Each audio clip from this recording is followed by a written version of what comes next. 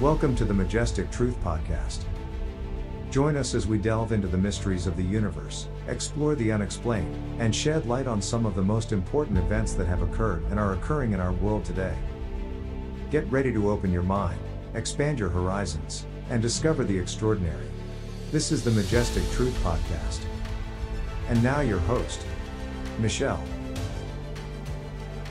Welcome aboard, Truth Seekers. Fasten your seatbelts and prepare for an unforgettable ride. Together we'll question, explore, and embrace the majesty of truth. I'm so grateful you're here today. So today, we're going to be doing a full review of the movie Accidental Truth. If you want to check out the show notes for this episode, head on over to majestictruth.com/episode 4. And you can check out the movie trailer, and there's a brief overview of the movie there as well.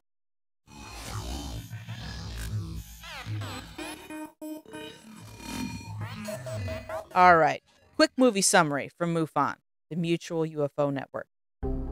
The truth can no longer be contained by those duty-bound to hide it. What if there was one film that will bring a mainstream audience up to speed on the modern UFO reality? Now there is. Accidental Truth, UFO Revelations, pulls no punches. Officials who interact with the public regarding the UFO question openly acknowledge that they know things that they can't reveal. In Accidental Truth, the reality of an advanced intelligence engaging humanity becomes undeniably clear. You will witness revelations on UFOs, UAPs from government insiders that have never been previously shared with the public. From many years of interviews and investigations, Ron James painstakingly connects the dots. Colonel John Alexander, Lou Elizondo, Christopher Mellon, Nick Pope, we all know Nick Pope from Ancient Aliens, Dr. Gary Nolan, Ralph Blumenthal from the New York Times, Congressman Tim Burchett, and others to help accidentally weave a story that leaves no doubt that another intelligence is somehow operating around us, above us, in our atmosphere, beneath our seas, and in outer space.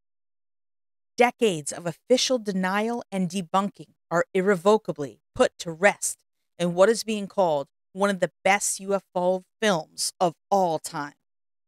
A collection of contributors from across the field all come together to settle the question. The subject is no longer up for debate. You will experience the proof. The acknowledgement of another advanced intelligence is only the beginning. This irrefutable truth creates more questions than you can possibly imagine. Accidental Truth, UFO Revelations is being called a masterpiece and one of the best UFO documentaries of all time by early reviewers. It has been accepted into 12 film festivals so far and won 7 awards. It came out on April 18th, 2023. So I'm going to play you some audio from the trailer. I'm hoping that this episode and these clips that I'm about to play for you will entice you to check out this movie. It is a must-see. The UFO reality can no longer be denied. In 2017, the New York Times broke a front-page story about a shadowy government program. Pentagon had this secret UFO monitoring agency which nobody knew about. Don't ask me, because I'm not going to tell you. Instead of answers, we've been given a new narrative. The UAPs are not ours or any foreign government's. Then the question is, whose are they? You can ask the questions, but who you're going to ask them of. And you've got to make sure you're asking the right people. There are many things that are out there in the ether that aren't officially brought to our attention. How would it have to be officially brought to your attention? I'm bringing it to your attention. Sure. Do you expect to see real answers in this report? Honestly, I don't think so, Jake. A memorable quote in that is, technology not of this earth, not made by man. That's a profound moment. So have you studied classified materials, but you just don't have them? I just shouldn't say anything more. Individuals at the Pentagon confirmed the Roswell spacecraft is real. It's just a complete cover-up. Some phenomena point to an interaction with consciousness. Maybe the physical evolved from consciousness. Life may exist in all sorts of forms. The question is, what's our definition of life?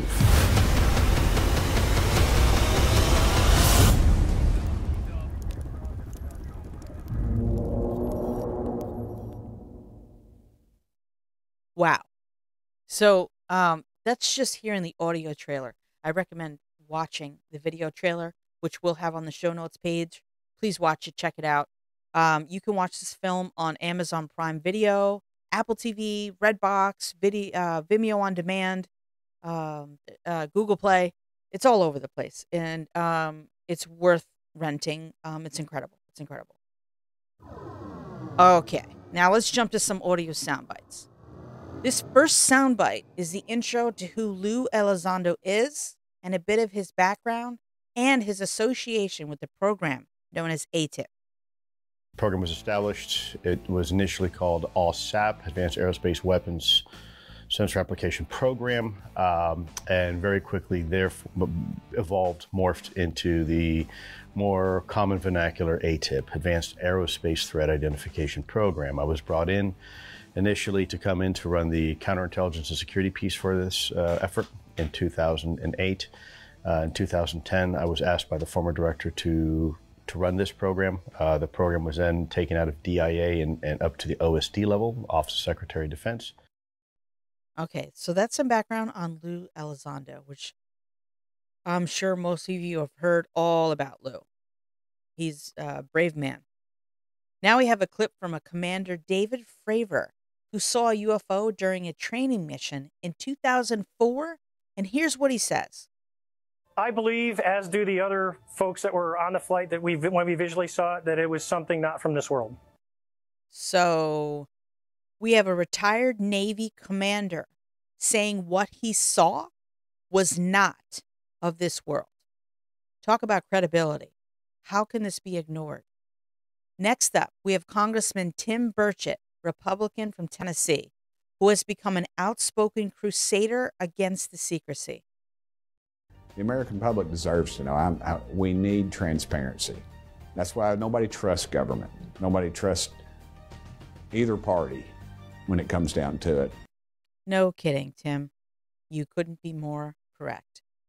So now, here we have a clip of another congressman at the beginning of the first congressional UFO hearings in over 40 years.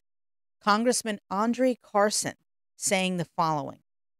More than 50 years ago, the U.S. government ended Project Blue Book, an effort to catalog and understand sightings of objects in the air that could not otherwise be explained.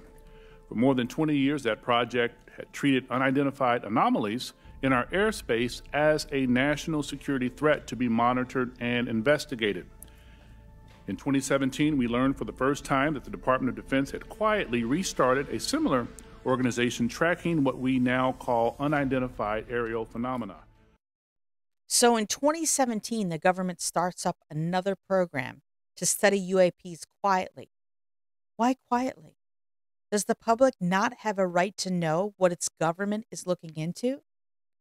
Now, 70 years ago, Air Force General John Samford had his own commentary on July 31st, 1952, describing what was occurring in the skies over Washington, D.C., and here's his statement on flying saucers.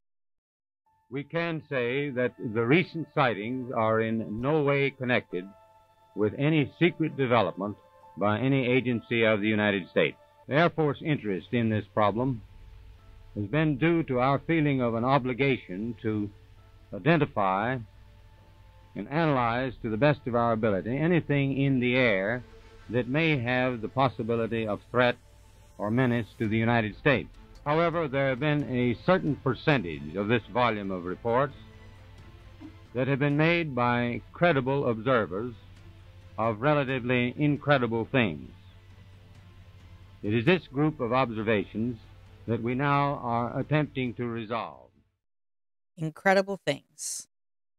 So this government studying of UFOs has been ongoing for decades. I don't believe after they shut down Project Blue Book that they ever truly stopped studying this aerial phenomenon. Now, here's a clip from Undersecretary of Defense for Intelligence and Security, Ronald Moultrie, about service members encountering UAPs. We know that our service members have encountered unidentified aerial phenomena. And because UAPs pose potential flight safety and general security risk, we are committed to a focused effort to determine their origins. While I appreciate their effort to determine their origins, I have one question. Well, I have many. But a question here is, when you determine their origins, do you plan to let the public know your findings? I'm just asking, for a friend. Okay, now to Ralph Blumenthal, a reporter for the New York Times, has written many articles on UFOs, UAPs, has this to say, and at the tail end of the clip, you will hear a quick soundbite from Congressman Tim Burchett again. The government has a lot to answer for. You're absolutely right. The history of the subject has been replete with misinformation and disinformation. It's just a complete cover-up. I would like to just commend Mr. Blumenthal and Congressman Burchett because it takes courage to write these articles and to make these statements.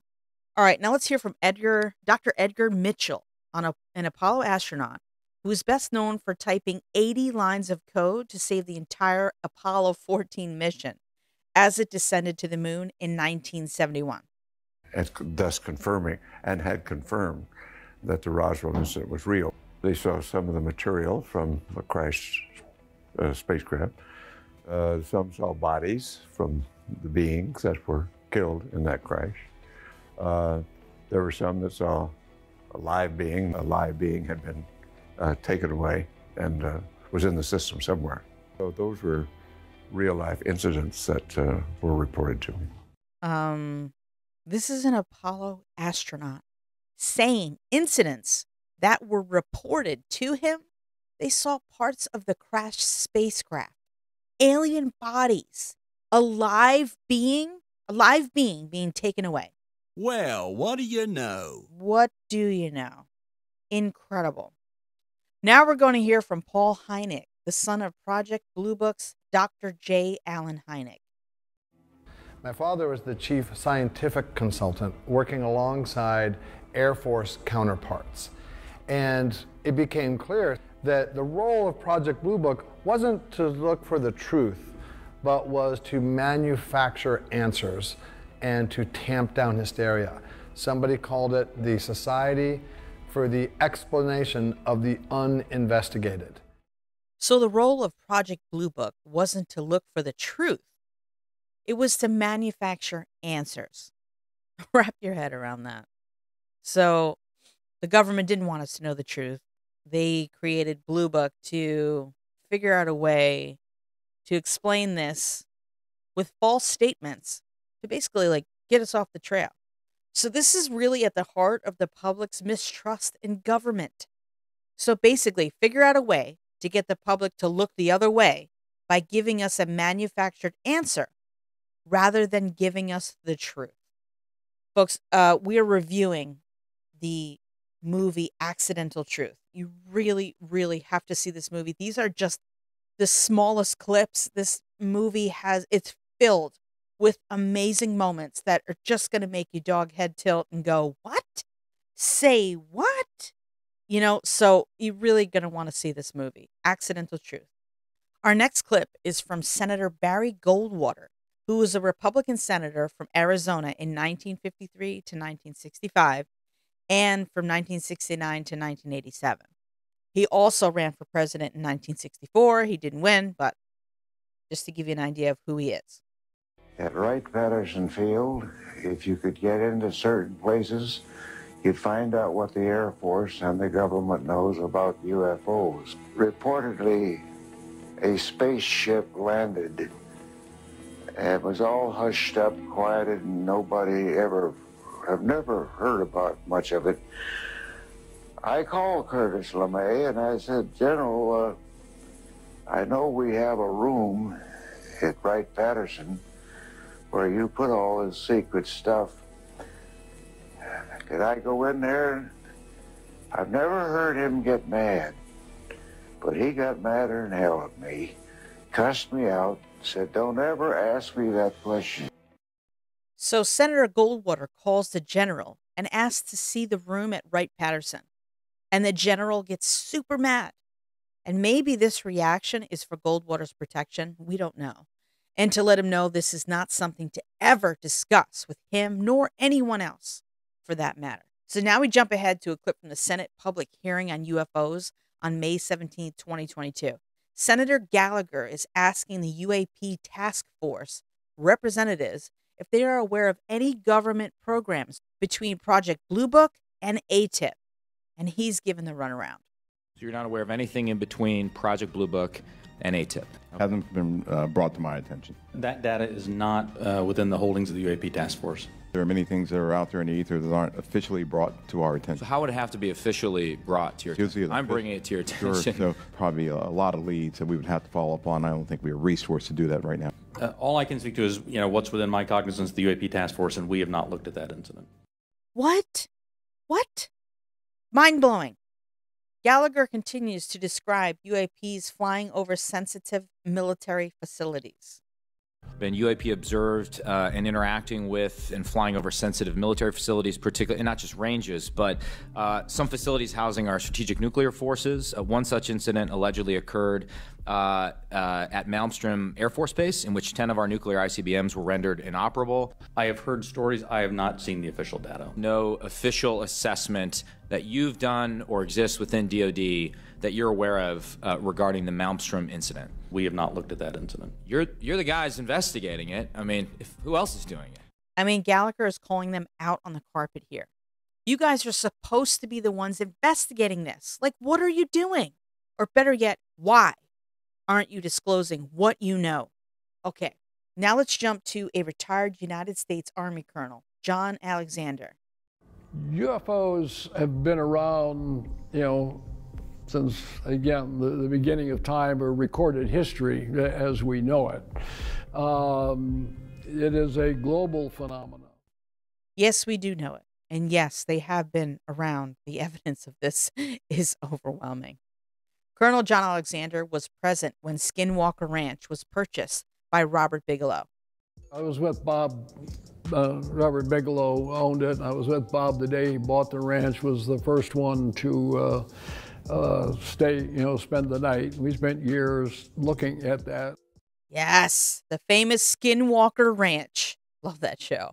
If you haven't seen that show, please check it out. It's incredible. So Colonel Alexander personally witnesses various phenomenon, I'm sure, while spending time at the ranch. So now here's a clip of Lou Elizondo on Tucker Carlson. I mean, you guys have maybe already, and gals maybe have already seen this clip. It's kind of all over the place out there on YouTube and such, but it's a really great clip. And this is, I think, an example of an accidental truth. You think the U.S. government has debris from a UFO in its possession right now? Unfortunately, Tucker, I really have to be careful of my NDA. I really can't go into a lot of more detail than that. Okay. But simply put, yes. Wrap your head around that. This is coming from the former director of the Advanced Aerospace Threat Identification Program, aka ATIP. He says yes to, do you think the U.S. government has debris from a UFO? Just wow. Now let's hear from Robert Bigelow on UFOs machinery. Machinery really does exist. It does exist. The problem has been the inability to back engineer. And I kind of think that some things require a weightless environment. So here, Mr. Bigelow is confirming UFO machinery does exist, but we don't have the ability to reverse engineer. And a lot of it is because we don't have a weightless environment, aka gravity. Welcome to Earth. Robert Bigelow was asked on 60 Minutes if he believes in aliens. Do you believe in aliens? I'm absolutely convinced. That's all there is to it. Do you also believe that UFOs have come to Earth? There has been and is an existing presence, an ET presence. An existing presence. Freaky stuff here. It's just confirming what we know. Now, this quote is brilliant and great for this movie, which you really, really must see. I mean, you are only hearing small snippets of all of the info presented, but here's a quote from Dr. Gary Nolan, a professor at Stanford University. What it is, no one's admitted yet, and you've got plenty of video evidence of Lou and Chris not admitting it because they can't say it, but they've said it in as many ways as you can. You know, just anybody bright enough to listen will, as you say, understand the accidental truth. I mean, based on all of these clips alone, the factor is clear. UFOs are real. They do exist, and our government has been studying them and covering up what they know about them for decades. So back to Lou Elizondo discussing dimensions. Other dimensions may absolutely exist. You look at string theory, look at M theory. Dimensions are all around us. So I think you have to cast a wide net when you're looking at this. And that's why I've said before, whether they're from outer space, inner space, or the space in between, we just don't know. And we need to collect more data. Is it possible? Absolutely, it's possible. Is it possible they're from the Pleiades? Sure. Is it possible that they've been here all along and they're from here? They're just resonating at a different vibration? Sure. So the question posed to Lou is there a they? You discussed they. Is there an actual they? That's a great question. I don't know if I can answer that. I think you already did, Lou. Our last soundbite from this incredible film is from Nick Pope. Big fan of Nick Pope. He worked for the British government's Ministry of Defense and was responsible for investigating UFO phenomenon to determine if they had any defense significance. So you probably know Nick Pope. He's on Ancient Aliens a lot. Big fan of Ancient Aliens. Here's what he has to say regarding disclosure. At a societal level, I believe that we are completely ready to incorporate this new reality. And if the president were to go on the evening news today and say, my fellow Americans, people of the world, we're not alone, I think the reaction would be sort of twofold. Obviously, there would be huge interest in it, but actually there wouldn't be panic in the streets. I agree. And to a certain extent, I believe we are being exposed to a lot of this in a subtle way to prepare us for disclosure. But it is definitely coming. The public demands it, and we are doing our own truth-seeking to bring this reality about and to get our government to admit what we all know to be true. We are not alone. This movie, Accidental Truth, is doing its part as well to expose the truth. Incredible movie. You really, really are going to want to see it. All right, Truth Seekers. That concludes this episode of Majestic Truth. I hope you've enjoyed exploring the depths of the unknown with us today. Check out this amazing film, Accidental Truth, on Apple TV, Amazon Prime, wherever you get your movies. It's truly incredible, and you don't want to miss it. As always, remember the pursuit of truth and the quest for knowledge are ongoing journeys. So stay curious, stay open-minded, and always follow your dreams and keep seeking those answers. Next week is our monthly Motivation Mastery episode, and we will be discussing finding your inner drive, truth, and unleashing motivation in everyday life, complete with some tips to help you on your journey of truth. For more information on this episode about the Accidental Truth movie, visit majestictruth.com/episode 4. Thanks for joining me, Truth Seekers. I'm grateful for every listener and humbled by every subscriber. Don't forget to mark your calendars and set your alarms because our next episode will be available next Tuesday at 2 p.m. Eastern on your favorite podcast app. Trust us, you won't want to miss it. Until then, keep your eyes on the skies, your mind open, and remember, the truth is out there. For updates, behind-the-scenes content, and a chance to engage with fellow truth seekers, stay connected with us on social media. Find us on Twitter at TruthSeekerPod, Instagram at Majestic Truth Seekers, and TikTok at Majestic Truth Seekers. Tune in next week for our monthly Motivation Mastery episode. Thanks for listening.